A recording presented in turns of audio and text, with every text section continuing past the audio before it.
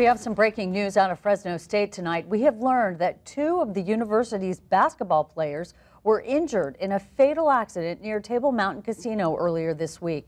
Action News Sports Director Tommy Tran's been making calls all night on the story. He joins us from the newsroom with what he's learned. Tommy?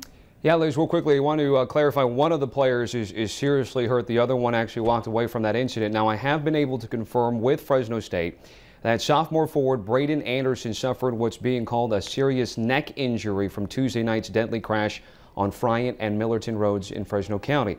Now, Community Regional Medical Center is telling us that Braden is in critical condition tonight. A Highway Patrol report shows Anderson was a passenger along with fellow teammate and walk-on Kyle Jackson in this 2011 Dodge truck when that crash occurred. Now, 4 vehicles total were involved. 26-year-old Norman Jones Tess lost his life that night. The CHP is still investigating, but has already told Action News drugs and alcohol are not factors in that deadly crash. Anderson transferred to Fresno State and missed most of last season, only playing 10 games at the end of 2012-2013. He was expected to take on a bigger role with the Dogs, especially with the departure of 7-foot center Robert Upshaw out of San Joaquin Memorial.